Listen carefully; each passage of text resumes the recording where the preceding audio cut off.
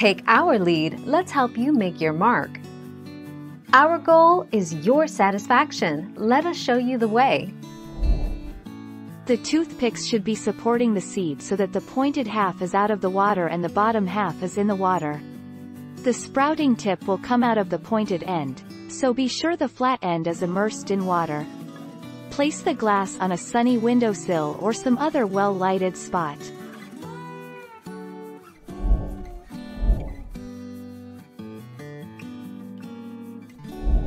Let's help you make your mark.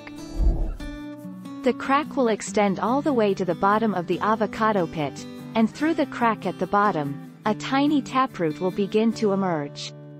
The taproot will grow longer and longer, and may branch, and eventually a small sprout will peek through the top of the avocado pit.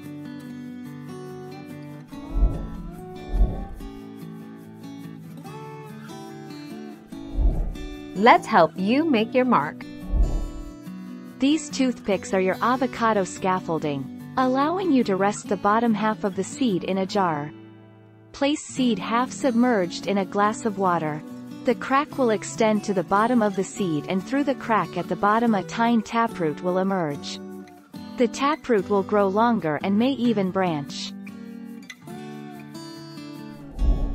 Thank you for watching. Please subscribe and hit the bell notification.